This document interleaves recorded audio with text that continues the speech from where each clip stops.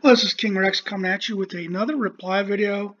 I'm going to reply to the 10 worst presidents in American history by Mr. Bean. I already did his 10 best, and this is kind of similar that I agree with some of his picks, but I disagree with some of his picks. So we'll go ahead and let him get started. According to my opinion, this is just my opinion, I'm a little biased. We all are, so keep that in mind.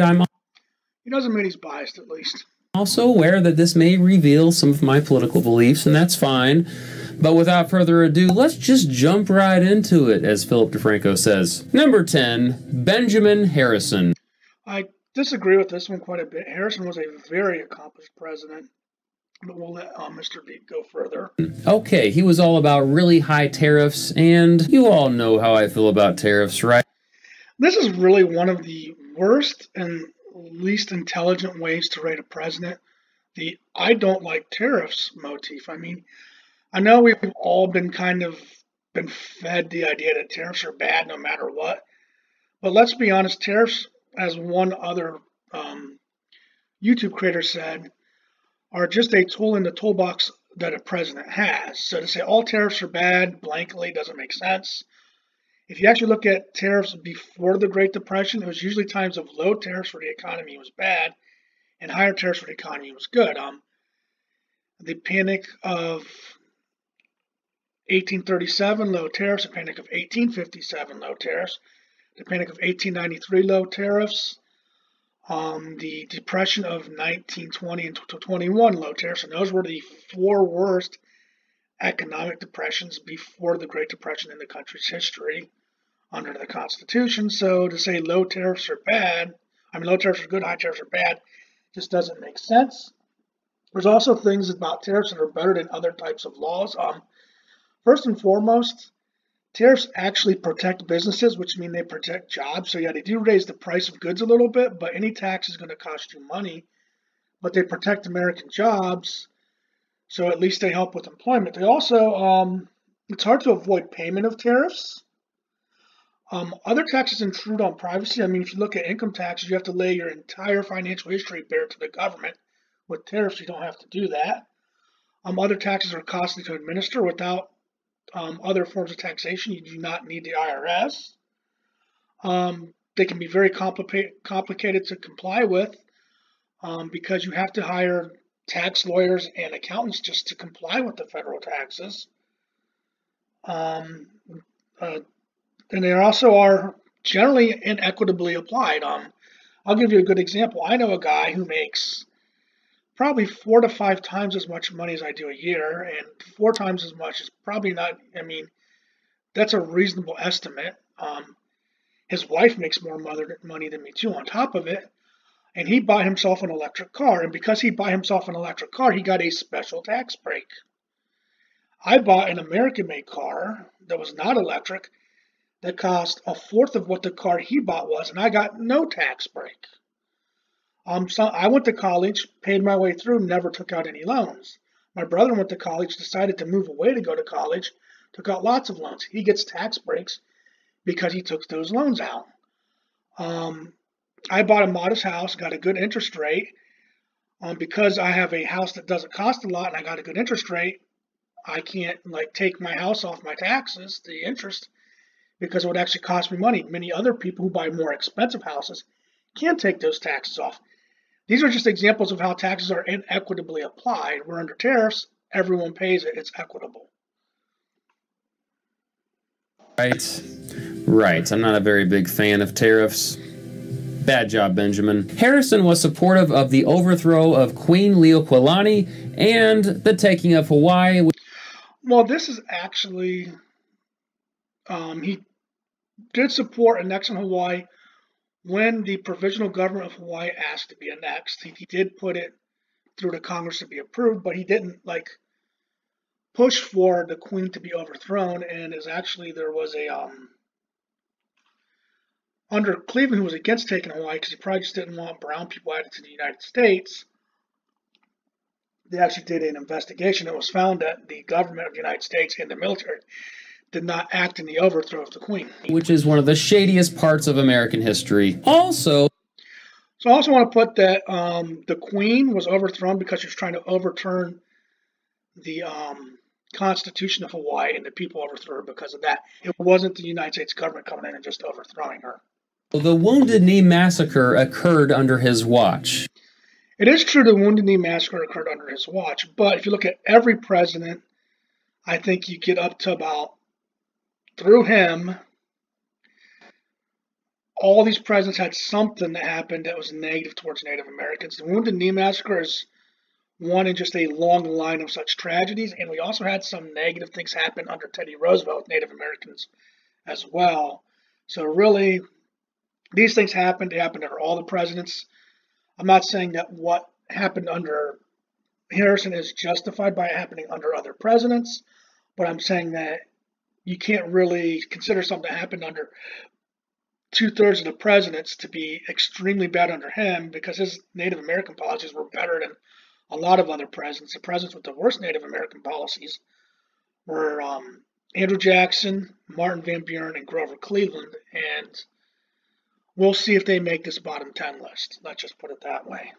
Okay, not only did Harrison approve, but the Army gave out Medals of Honor.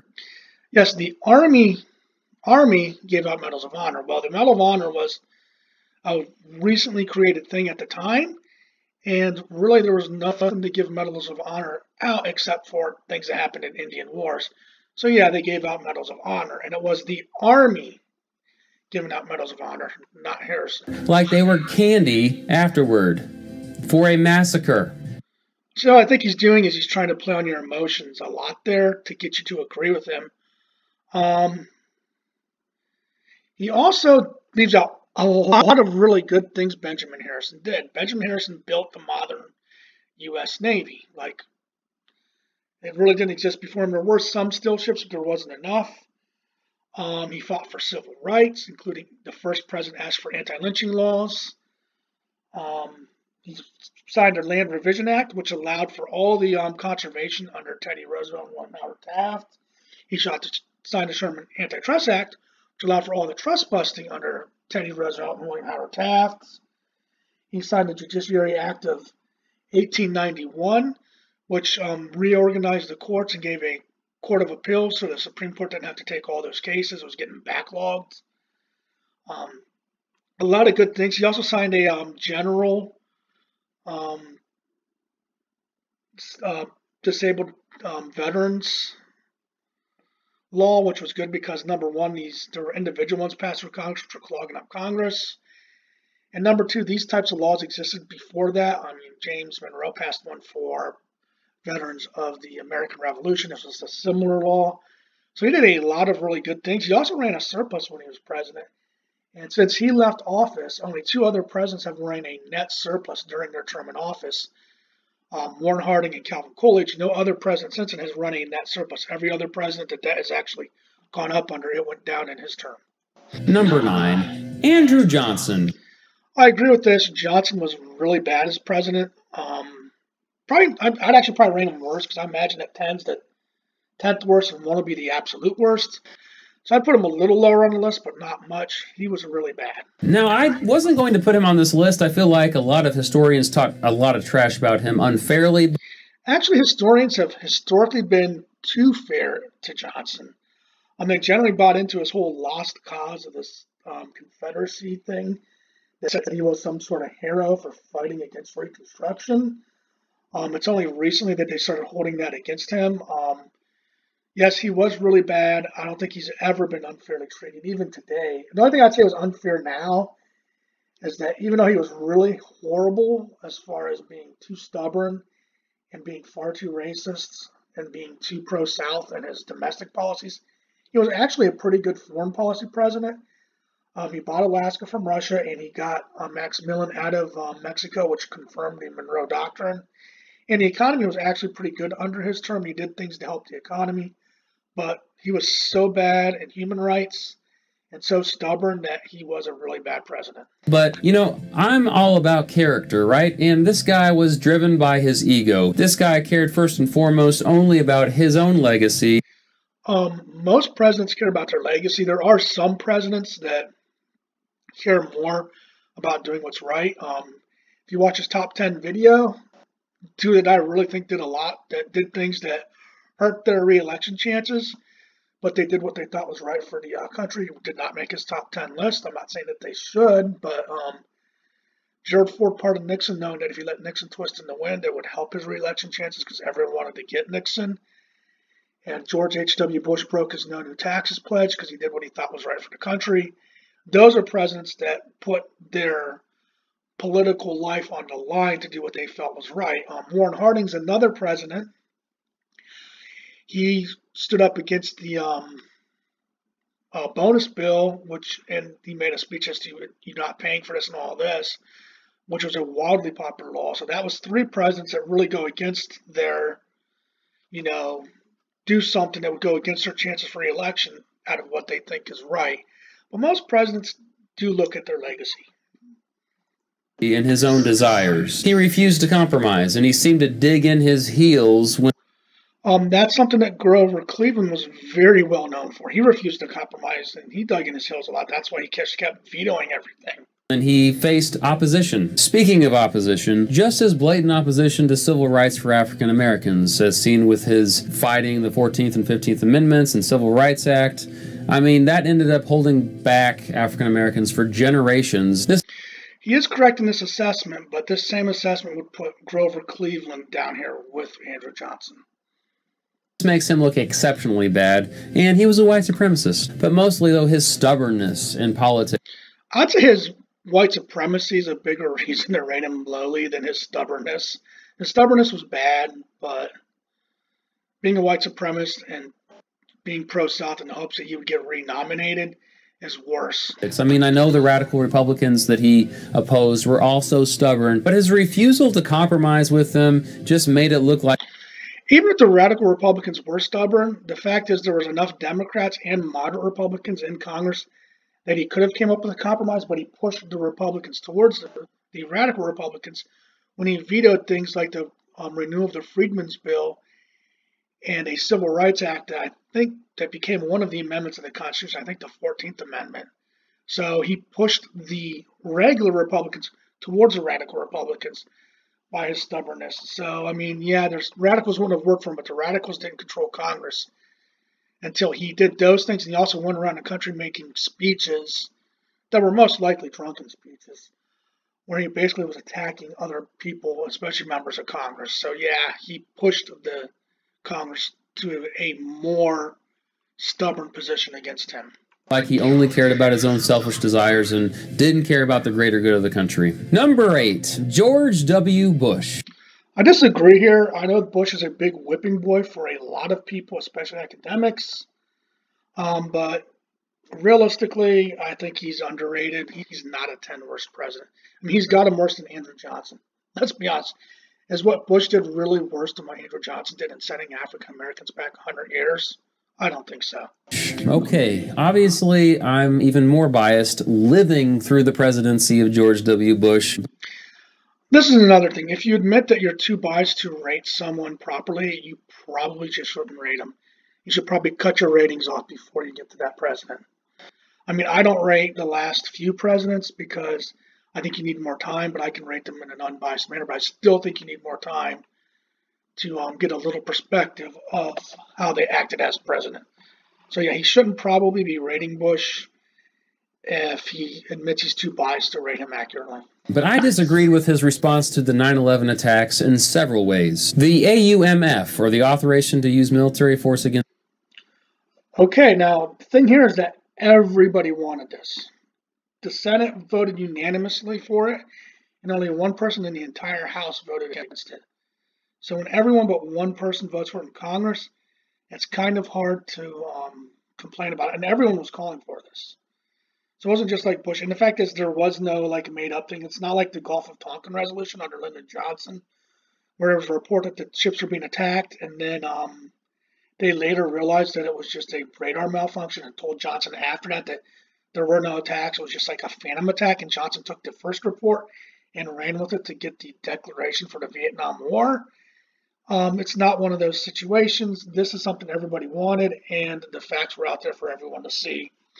Against terrorists, basically give a blank check for the president to fight terrorism around the world. It's still in effect. The Patriot Act, which really was one of the worst laws ever passed in American history. There are a lot of laws that are worse than the Patriot Act. A lot of, like if you look at the Indian Removal Act under Andrew Jackson, the Kansas-Nebraska Act under Franklin Pierce, a lot of people say the Fugitive Slave Act under Millard Fillmore, the Embargo Act under Thomas Jefferson, you got the Sedition Act under John Adams, you have the Sedition Act of 1917 and the Sedition Act of 1918 and the Espionage Act of 1917 under Woodrow Wilson. So there are really a lot of acts that people would say are worse than the Patriot Act. I think the Patriot Act, you still had to work through and get some type of approval before you started surveilling people. I just think it made it a lot easier. Plus, the country did this stuff under Lyndon Johnson without no law in the 1960s. It really just stripped many civil liberties that Americans used to take for granted. The Iraq War.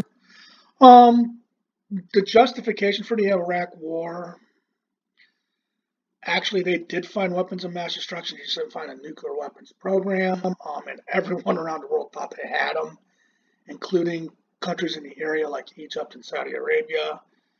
I would agree that he probably would have been better off to go into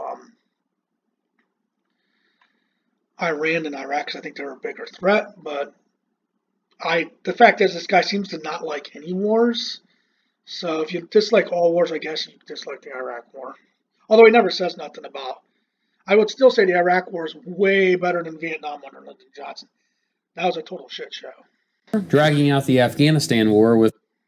We see now with what happened in Afghanistan and the completely failed withdrawal that maybe we should have kept people in there. Plus, the fact is we still have military soldiers stationed in places like Cuba, the Philippines, Japan, Germany, and Italy. Why are these places okay to keep troops in from wars from very long ago, but now Afghanistan and Iraq? Plus, the withdrawal troops from those two countries caused major crisis because you had ISIS coming out when they withdrew troops from Iraq, and Afghanistan is just a total mess right now.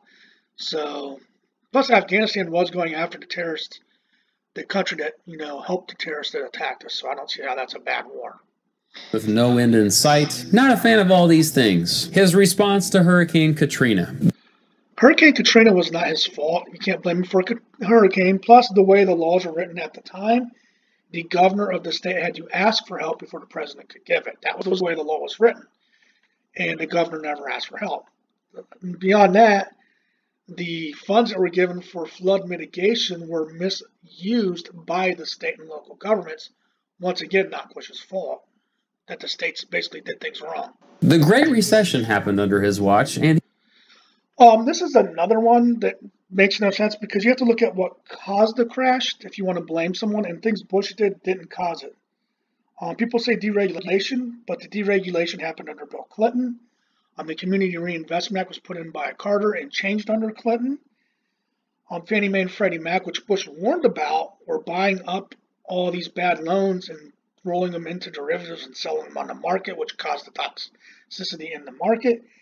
And it was the Federal Reserve that started raising interest rates, which caused the whole thing to come down because the only way to make the bad loans work that were required by the Community Reinvestment Act, it basically made banks make subprime loans, was through variable rate loans. Well, when the interest rates went up, the rates on the loans went up, people couldn't afford them. And then another thing that encouraged it was Fannie Mae and Freddie Mac would buy those loans so the banks could make underwriting fees on the loans and just sell them off to Fannie Mae and Freddie Mac. So really, it wasn't Bush's fault that this happened. It was other things that happened before he ever became president. The only thing that happened during his presidency that was part of it is the actions of the Federal Reserve, but the president does not control the Federal Reserve. The most they could do is ask for the Federal Reserve to act in certain manners. He responded to it with crony capitalism, which I'm not a big fan of, bailing out banks and corporations. The TARP funding, although called a bailout, they just didn't hand money to banks like people think. What they did was they bought up assets from the banks, They turned around and actually sold those assets for profit, but it didn't put liquidity into the market, which is why the recession was rather short. The economy, TARP funding happened in the the fourth quarter of 2008. The economy performed really bad in the first quarter of 2009, but it performed much better in the second quarter, and it was out of recession by the third quarter of 2009. So really, the TARP funding worked, and it wasn't a bailout like a normal bailout. I mean, they just bail banks out and got nothing back. They bought assets. Etc. No Child Left Behind. No teacher I know actually is a fan of No Child Left Behind. The reason why teachers don't like No Child Left Behind is because it forced teachers to be responsible and for what they did. They were basically, teachers had to, I can't think of the right word now. Teachers were basically responsible. They couldn't just teach, like No Child Left Behind held teachers accountable. That's what I'm looking to say. Yeah, I stumbled all over that. I'm sorry. Basically, if the students weren't learning, the teachers were held responsible for it, and that's why teachers don't like it. Before, what they would do, and this happened a lot, I've seen it when I was in school, a student would fail, they'd make them repeat the grade, and if they failed again, they would just push them up to the next grade to get them through. I know a kid who failed 5th grade, 6th grade, not 5th grade, she failed 6th grade, 7th grade, and 8th grade. It took them all twice. I met another person who graduated high school in the late 1980s that could not read or write. Now, maybe he didn't graduate, but he did go to high school. How do you get to high school without being able to read or write? Plus, if you look at it, nothing that replaced all the stuff that replaced No Child Left Behind, like Common Core, is way, way worse than No Child Left Behind. All No Child Left Behind said is that states would set standards for testing, and schools had to pass the test, or at least be improving. And he increased funding for education by 80%. Not only that, No Child Left Behind was a very bipartisan law. It was wrote with Ted Kennedy, so it wasn't just Republicans. Passed House 384 to 45 and the Senate 91 to 8. So it was a very popular law until Bush became unpopular, and then the Democrats turned on it. So really, No Child Left Behind, teachers don't like it because it holds them accountable. Not a good law. He expanded the surveillance state. The Department of Homeland Security, the TSA, all that, detaining suspects without warrants who were never charged with any crime, never given any due process. Suspects without warrants, these aren't like people they're capturing within the country, although that happened under Abraham Lincoln. These are terrorists and enemy combatants, and you don't, need a warrant to capture POW. You don't charge POWs. You don't give POWs due process. These weren't American citizens. Just showed that he often made decisions out of fear, not out of reason. Well, if you look at it, there was no major terrorist attack after 9/11 during his term in office on U.S. soil. So he did pretty good with that. But such a nice guy, though. I love you, W. Sorry about this, if you're watching. Number 7, Woodrow Wilson. I agree, Wilson was absolutely terrible. But he does have a lot of coincidences with Teddy Roosevelt, who's like his 6th favorite president, so it's actually kind of funny. First of all, Cypher from The Cynical Historian has definitely influenced my perception of Woodrow Wilson. Wilson! So a shout out to him. Go watch his 2 videos where he just completely bashes him. Wilson was all about spreading democracy around the world, a very egocentric foreign policy. He claimed he was for spreading democracy, but it's not really spreading democracy if you remove an elected leader from a country and put who you like in place, which is what he did in Latin American countries a lot. And he also rewrote the Constitution of Haiti. So yeah, he wasn't for spreading democracy. He just said he was for spreading democracy when he really wasn't. Sure, it said, hey, self-determination, right? But it assumed that Americans knew what was best. Plus, his self-determination really didn't make a whole lot of sense because Yugoslavia was a country that was created of a whole bunch of different, ethnic groups jammed into one country. Plus, people in Austria actually considered themselves to be German, but they were not put in Germany. And a lot of sections of Germany that were given away to places like Poland, France, and Czechoslovakia were actually places with ethnic Germans in them, which is caused a lot of the resentment that led to World War II. So, once again, he made a proclamation, but he really didn't go by it. He said what sounded good and did, many times the exact opposite of what he was saying. For the entire world, and thus Wilson paved the way for future American interventionism. One big reason why he got elected in 1916 was because he said he kept the country out of World War I. It is true this is how he got elected, but it should be noted that he was actually leading the United States into World War I during his first term in office. He just waited till he got reelected, and he entered the war pretty quickly after that. There's a thing called the House-Gray Memorandum where House was one of his guys from the United States, and Gray was a guy from Britain, and it basically stated that if peace couldn't be made between Germany, Britain, and France, that the United States would eventually have to enter the war, and they'd probably enter the war on the side of Britain. And he told the British people this, and the French people were told by the British. So they were basically told, hey, if this goes on long enough, the United States will come to our rescue, which they did.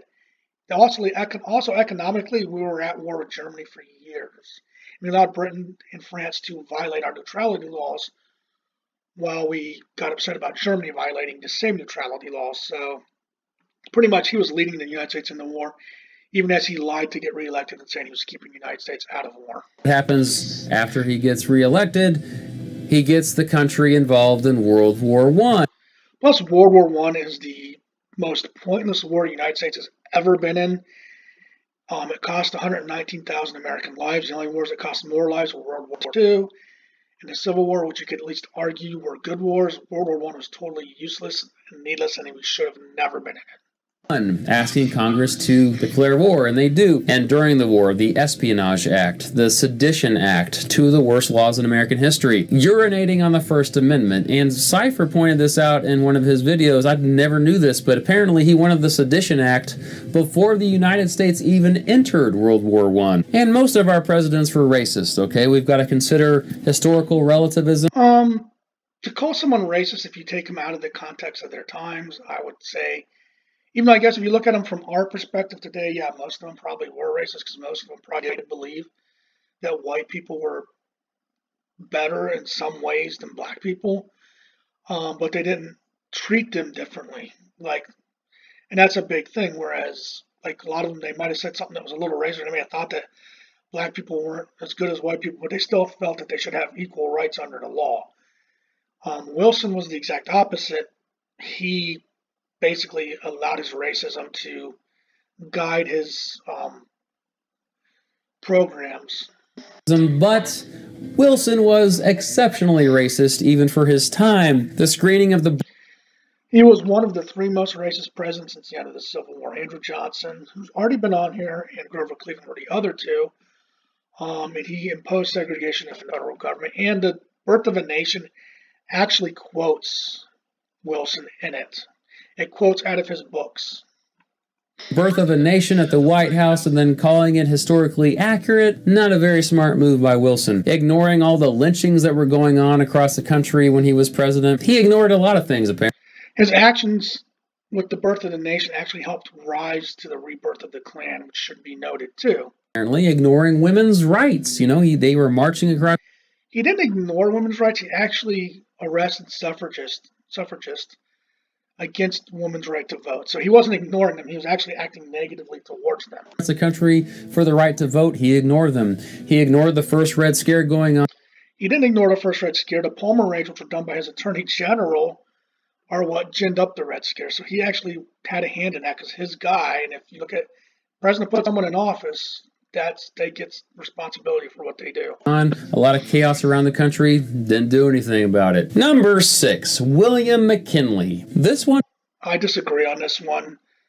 I know McKinley's a pretty big target by a lot of people, but I think he's overhated by quite a bit. It may surprise many of you because McKinley is consistently ranked in the top half of presidents, usually because the economy...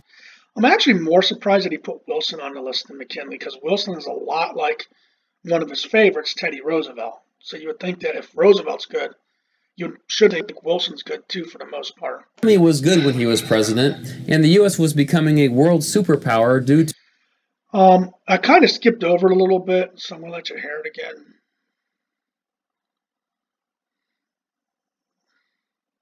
William McKinley. This one may surprise many of you because McKinley is consistently ranked in the top half of presidents, usually because the economy was good when he was president, and the U.S. was becoming a world superpower due to a more aggressive foreign policy. First off, yes, the economy was good under McKinley, and he did take actions that made it good. He replaced the tariff laws that were placed under Grover Cleveland, and he signed the Gold Standard Act, which is what fixed the economy. It's also funny that he rates Bush poorly because the economy performed poorly under him, but he gives no credit to Grover Cleveland for the good economy. And it was under Cleveland that the country did become a world power.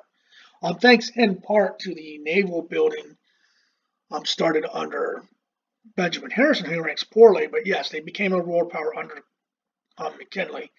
And he didn't have an overly interventionist foreign policy. He did have a war with Spain, but other than that, he wasn't like going around to all these other little countries in Central and South America the way Cleveland, Roosevelt, and Wilson did. So he wasn't as interventionist as other presidents of the time. Well, guess what? This foreign policy sucked. How adult of him and mature of him to say this foreign policy sucked. I mean, that's the way, history teachers should teach history, and he is a history teacher. McKinley's foreign policy was based on a Christian/American exceptionalism. Most foreign policies of the time were based on American exceptionalism. In fact, America is exceptional. They've done a lot of good in the world, more good than any other country. So to say America isn't exceptional is kind of false. I mean, you don't think America's better than like China, the Soviet Union, or Cuba? Get real. Mentality that meant the U.S. was going to be spreading its influence around the world in places it shouldn't be. The Spanish-American War, a war built on lies. McKinley, he struggled with the decision at first, but after talking to God, God said, yes, you should go to war with Spain. This is completely false. McKinley didn't say God told him to go to war with Spain. It also should be noted that Spain declared war on the United States. The United States declared war on Spain, but Congress declared it retroactively to the day before Spain declared war. But it was actually declared after Spain declared war. So if another country declares war on you, you kind of have to, go along with it and say, okay, yes, we're at war. Spain, and so he went to Congress after that. Oh, plus the lies it was built on, if you actually look at the evidence from the time, the Maine was blown up by an external explosion. Spain floated the idea that it was internal, but there's actually National Geographic did a thing where it actually saw the impressions kind of below where the ship was, and the boards of the ship were blown inward. I mean, there's no explosion that's going to happen in a boiler that's going to suck the floorboards up. They were blown inward because it was an external explosion. And they declared war on Spain. The Philippine-American War that happened as a continuation of the Spanish-American War.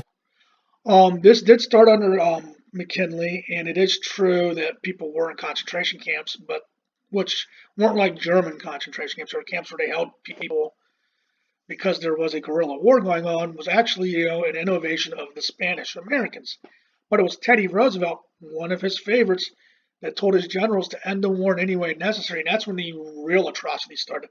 That's when they started burning villages to the ground, killing everyone in the village down to the age of 12. I mean, that's hanging people by their thumbs to make them talk. That happened under Teddy Roosevelt.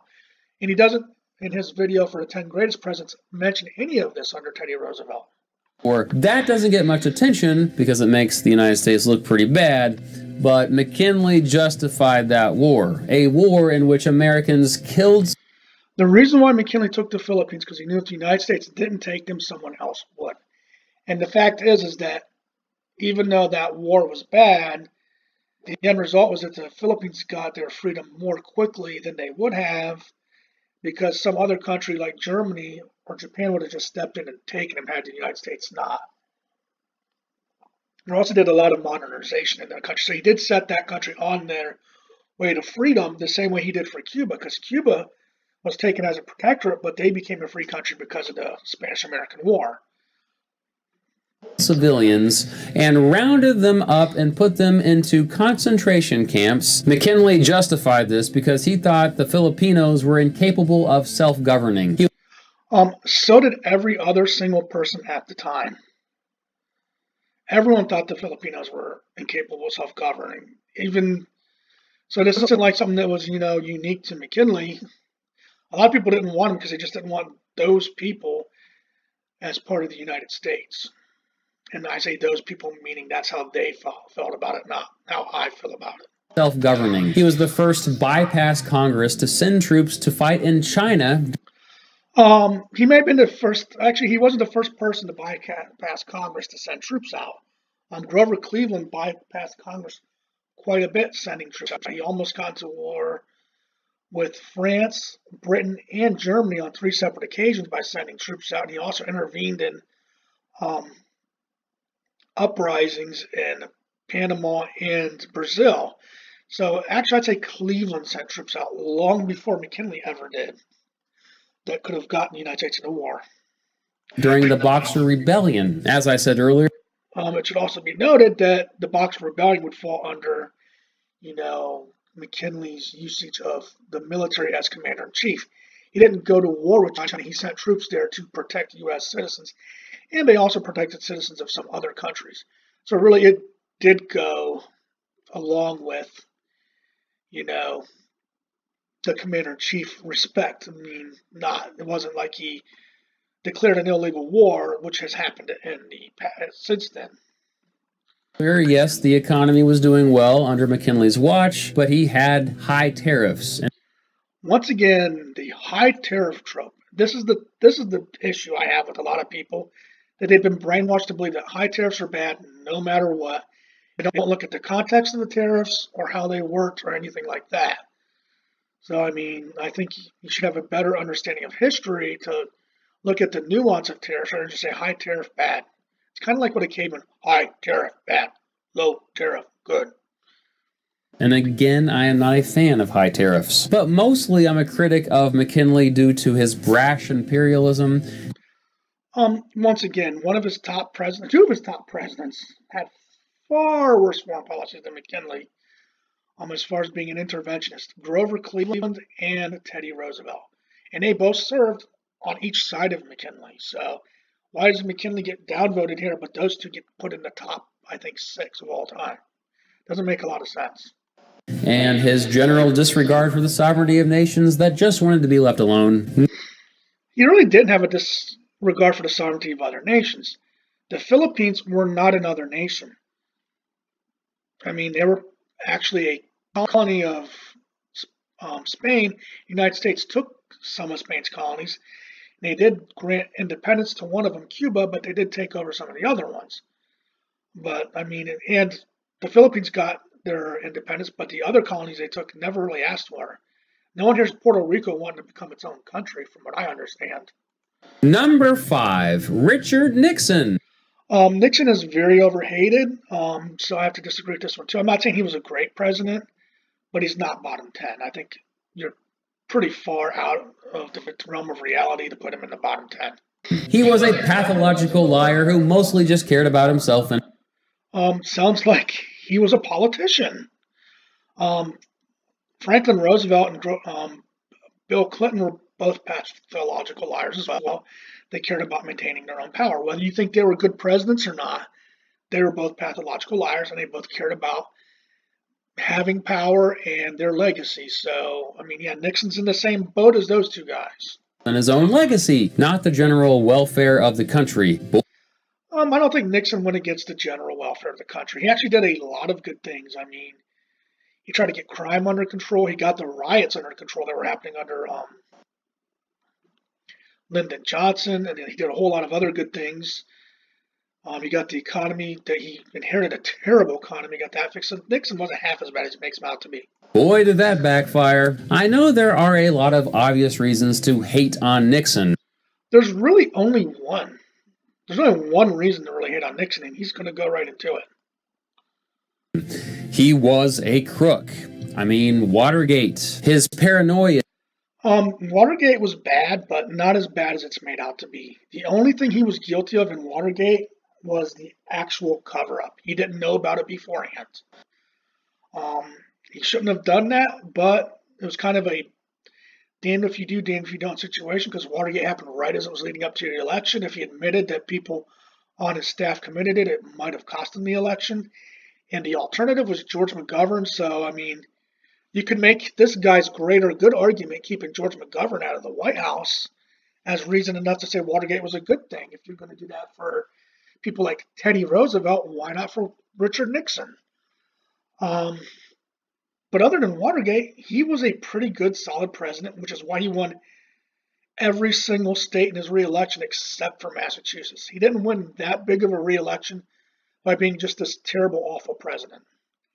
To call him a crook, yeah, he did obstruct justice, but he wasn't like what I would call presidents do a lot of bad things. I mean, Lyndon Johnson actually had Richard Nixon's campaign in 1968 bugged, and he had Barry Goldwater's campaign in 1964 bugged, which is why he did so well, because he knew what Goldwater was going to say, because he was literally, had illegal surveillance of the campaign. I mean, he would have won anyway, but he won by so much because he did dirty tricks. Yeah, and backstabbing make it seem obvious why he's on this list and most people's lists. However, the war on drugs is probably the biggest mistake of Nixon. Even though the term the war on drugs started under Nixon, the actual war on drugs did not start under Nixon. That making certain substances illegal, that started under Teddy Roosevelt. Adding more substances to that was the Pure Food and Drug Act, by the way, had that in it. Making even more substances illegal happened under, you guessed it, Franklin Roosevelt. There was the war on drugs heated up during the 60s under Kennedy and Johnson. Nixon just gave it the name, the war on drugs.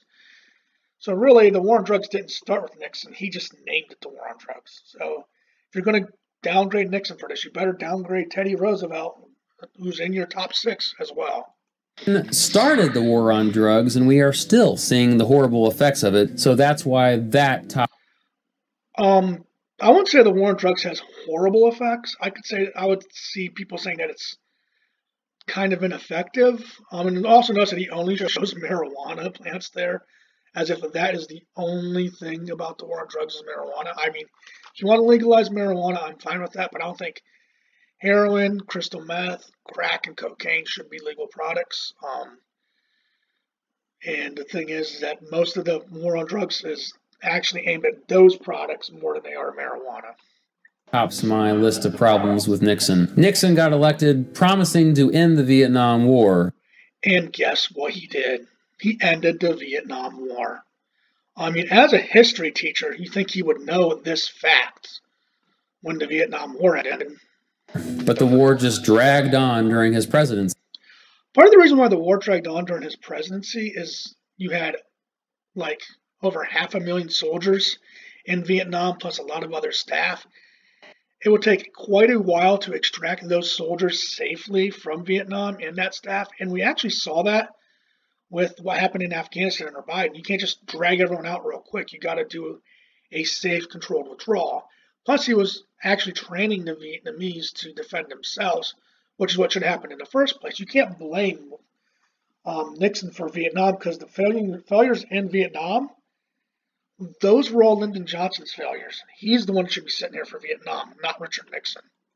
Meanwhile, while secretly dropping bombs and cancer-causing chemicals on civilians in both Vietnam and Cambodia. The reason why he expanded the war into Cambodia, and I don't know if he's dropping cancer-causing agents on civilians there, but that I'm sure that started before Nixon was president. It's kind of like a continuation. Shouldn't the president had started to get more, get more blame?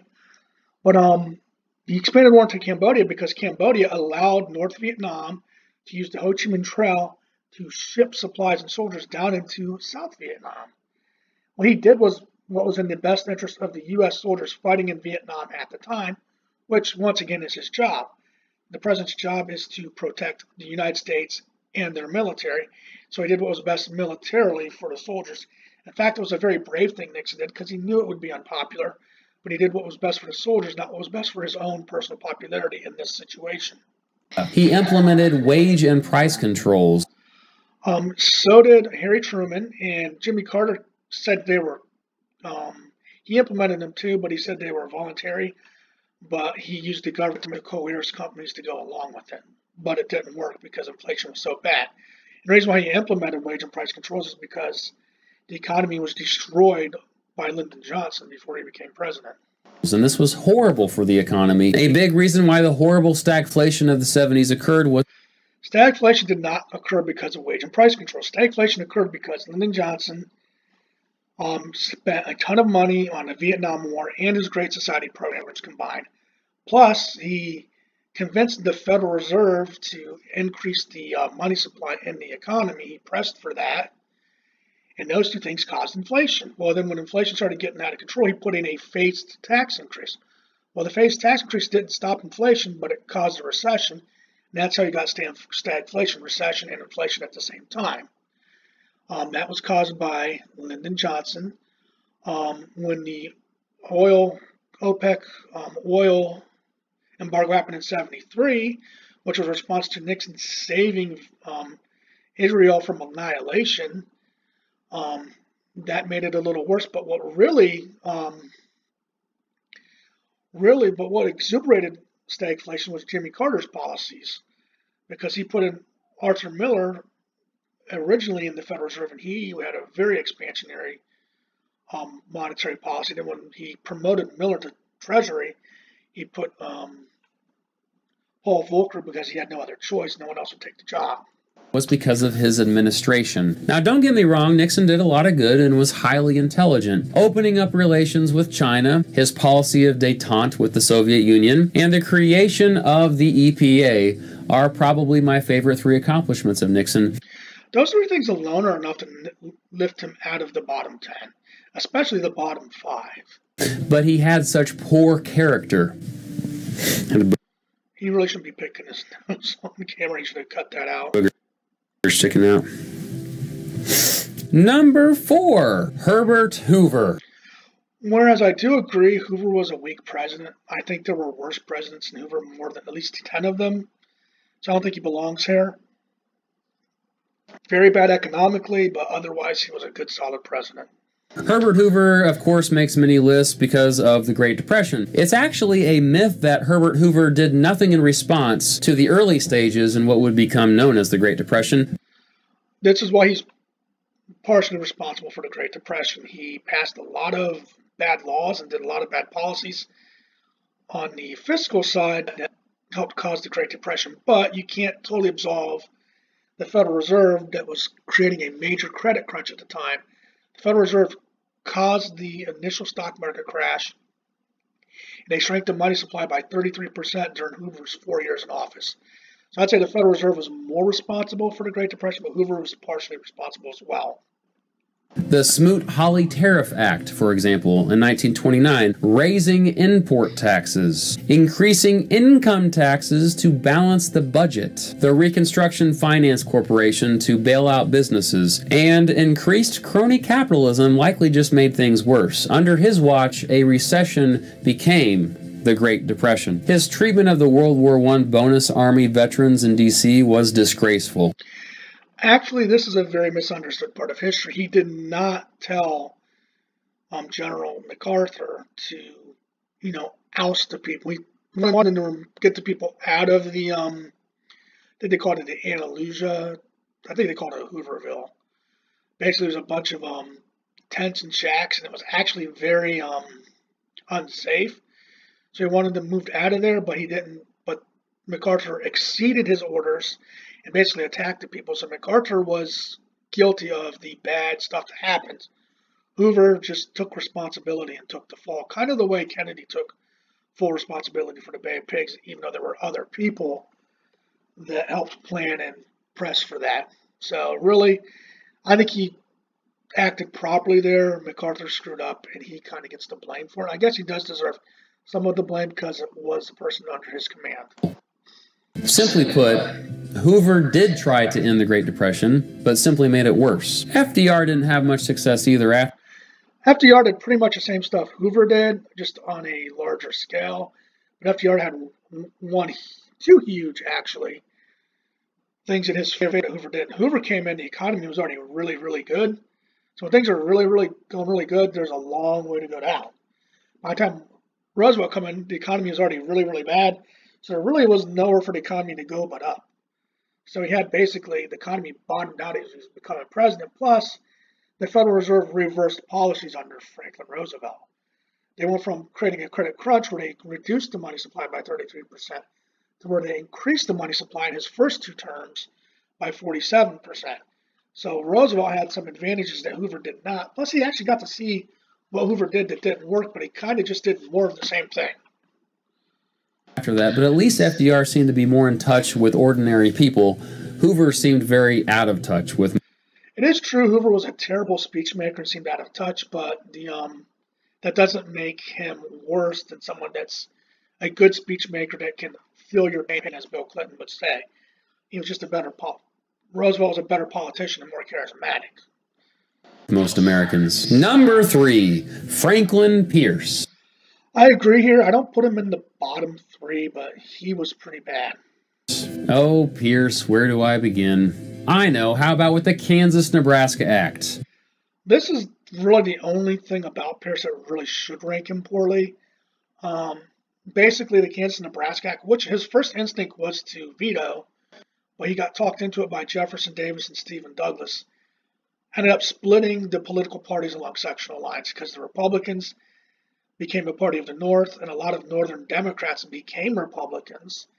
And in the South, there were no Republicans, and a lot of Southern Whigs became Democrats.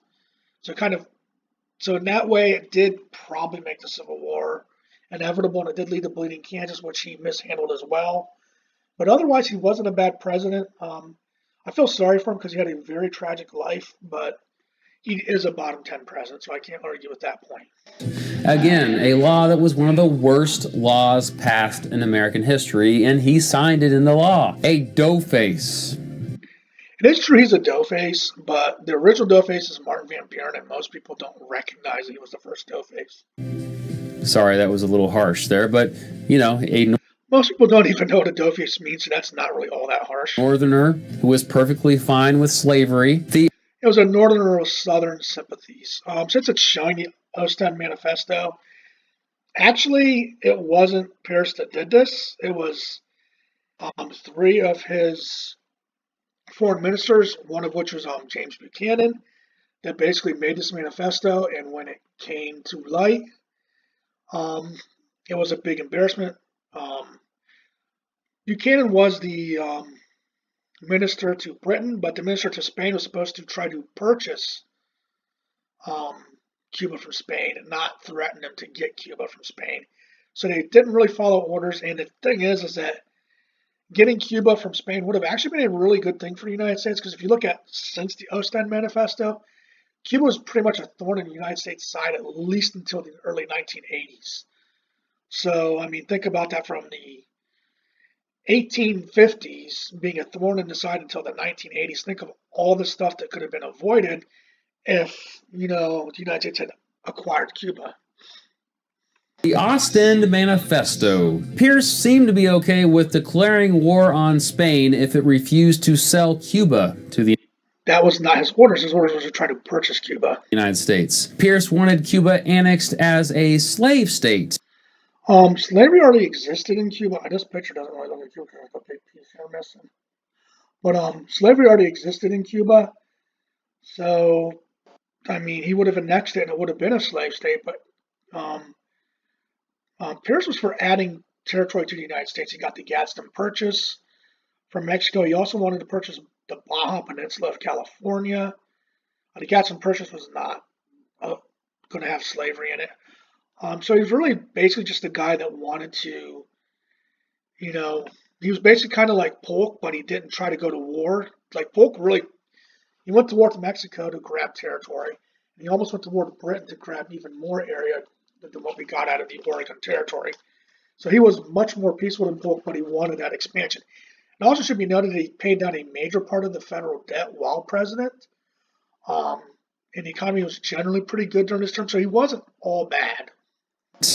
Boy, did that make Northerners happy. At a rocky time when the country needed unity, Pierce arguably helped further divide the country. Also, at a time when the country needed a more hands-on and active president, he was not.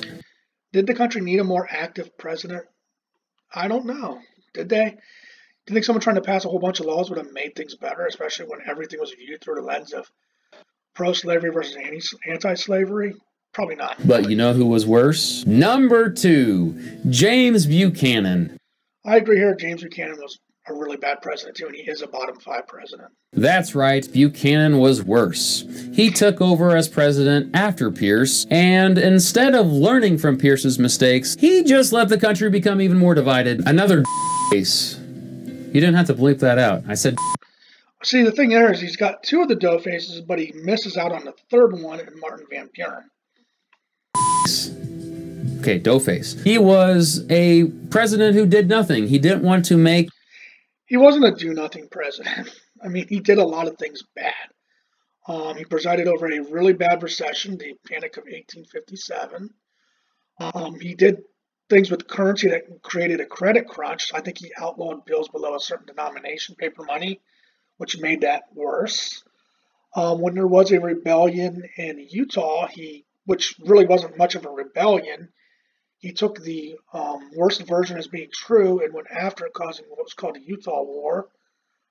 Thankfully, court has prevailed and there was no real actual war out there, so he was against rebellion in Utah, but not in the South. He tried to start a war with Mexico to take over some of their northern provinces, which didn't go along well. So he wasn't a do-nothing president. He also favored a lot of bad things as far as he tried to force Kansas into being a slave state, accepting what was called the Lecompton Constitution, which was arrived at through fraud. So he wasn't a do-nothing president. He just didn't do anything good.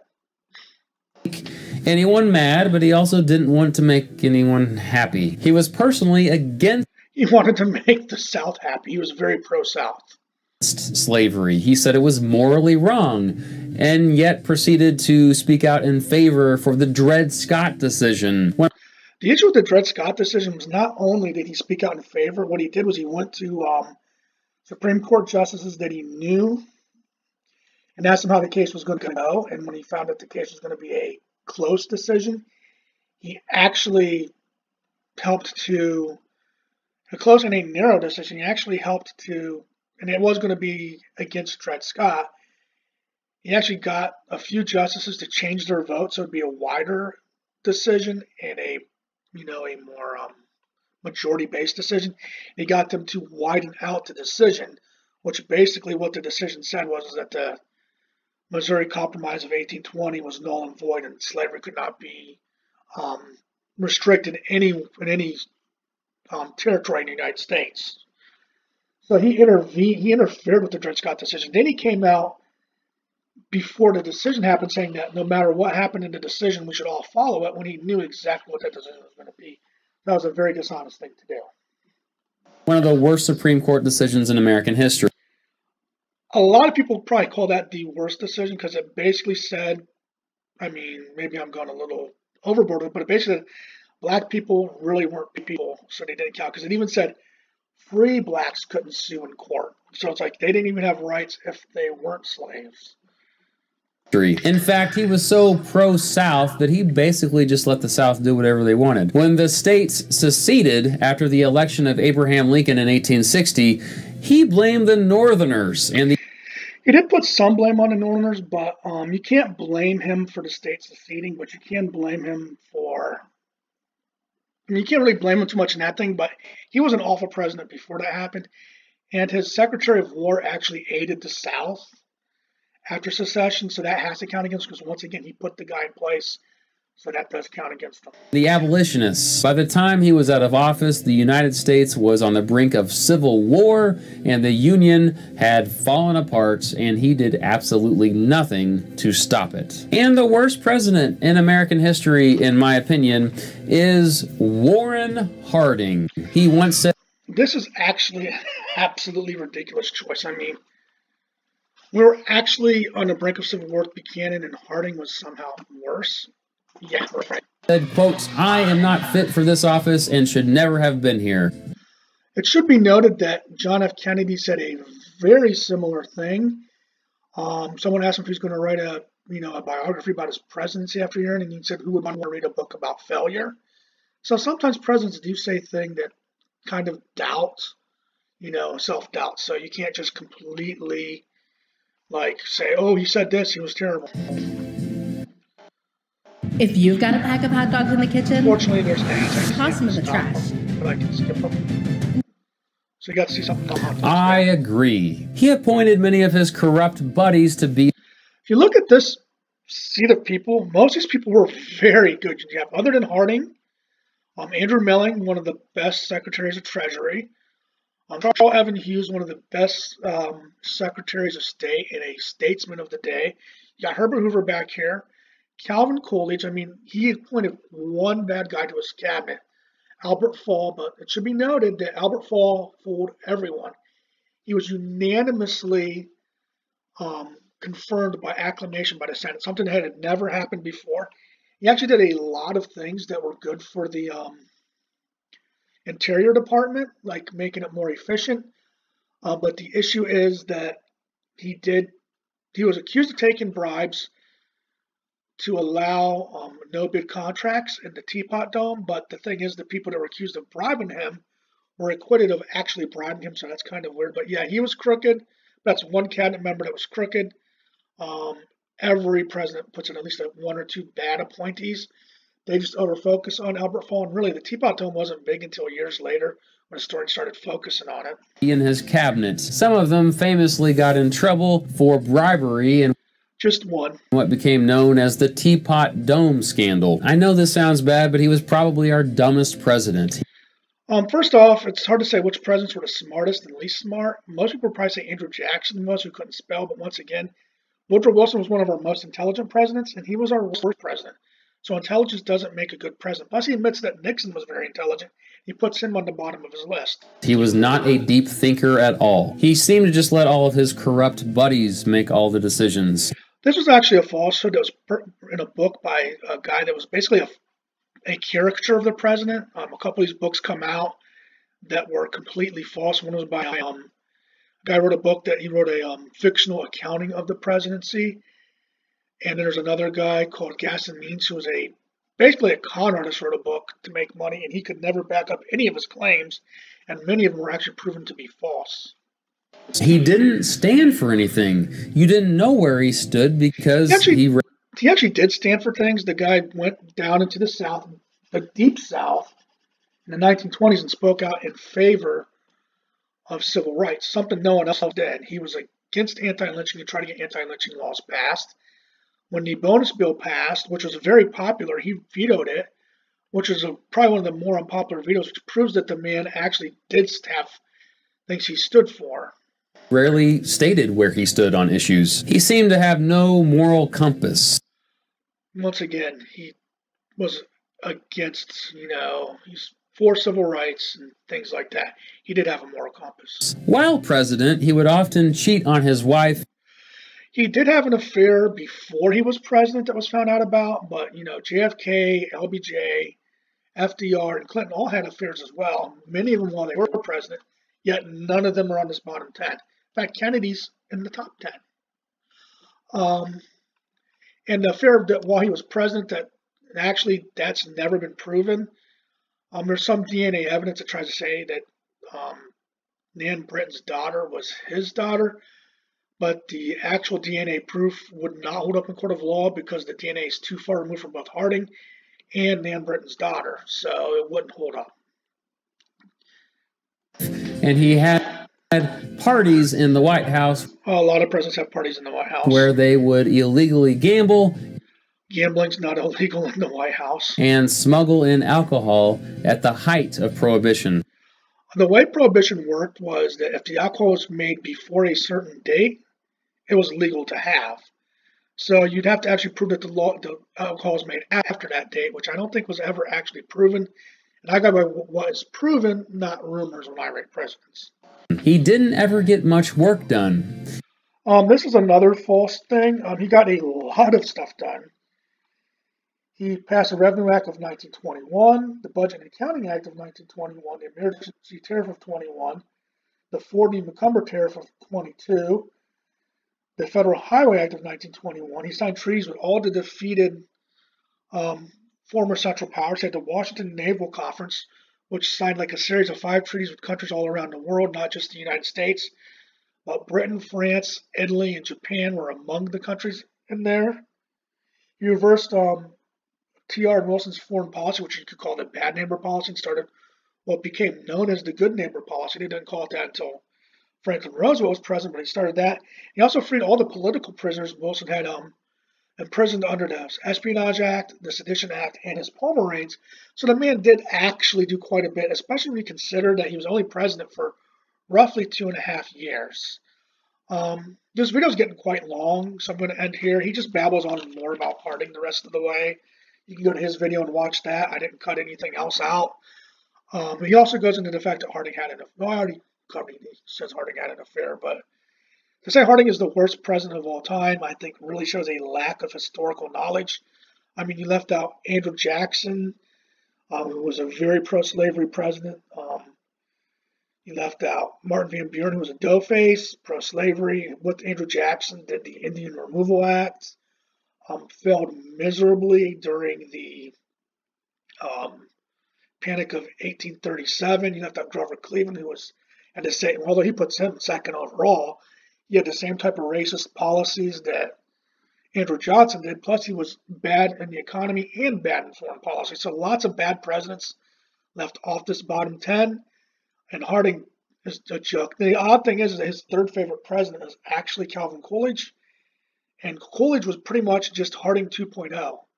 He just carried out Harding's policies. That was it. Thank you for watching. Have a great day. This is King Rex.